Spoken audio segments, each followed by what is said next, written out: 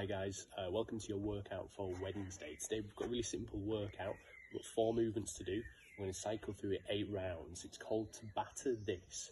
So Tabata workout is 20 seconds of work followed by 10 seconds of rest. Ordinarily, we would take that one exercise and do 8 rounds of it.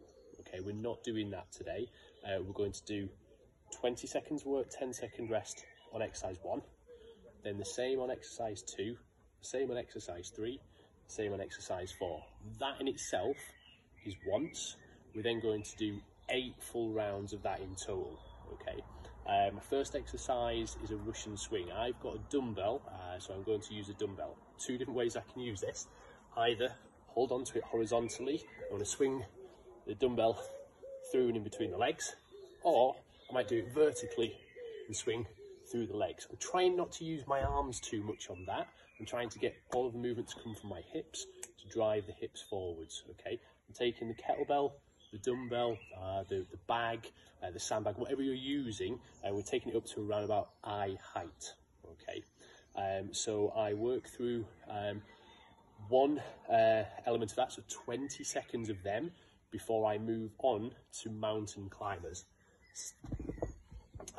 With your mountain climbers here, depending on your range of movement, you've got 2 options. You can either go fast, bringing the knees up in between, or your second option is to take your feet on the outside of your hands.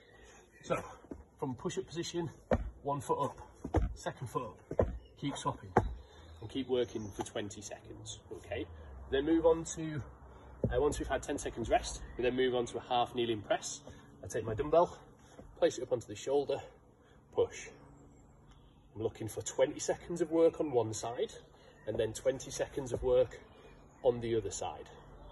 Okay guys, once you've done your 20 seconds of work, remember you always have 10 seconds rest. The idea with this workout is that you keep moving. We're trying not to have too much rest at all. Definitely no rest within that 20-second period. You do have that 10 second of rest before you move on to the next section, okay?